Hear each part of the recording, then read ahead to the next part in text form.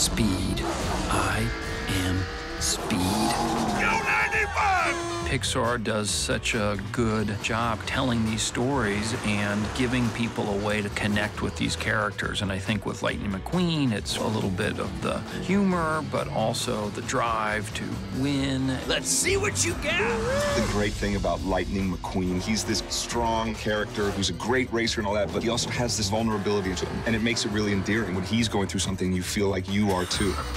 Lightning feels like the guy that you loved in high school that everybody wanted to succeed and does succeed, but is not arrogant about it. He just feels like you already know him. Keep it going, buddy! He is the ultimate guy chasing after his dream like so many of us do. Ho-ho! Yes!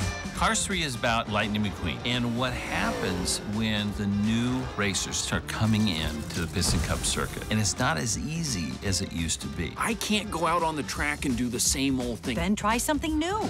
Cars deals with the fact that things do evolve, things do change. You have to change with the times, but retaining that part of the past that's important. Oh, yeah. I think Lightning McQueen, his strength lies in his heart. I think of this as your legacy. It's unbelievable. Cars 3 has got it all. It's got Lightning McQueen at its best. Everybody's gonna love this. On the automatic, get the set, go!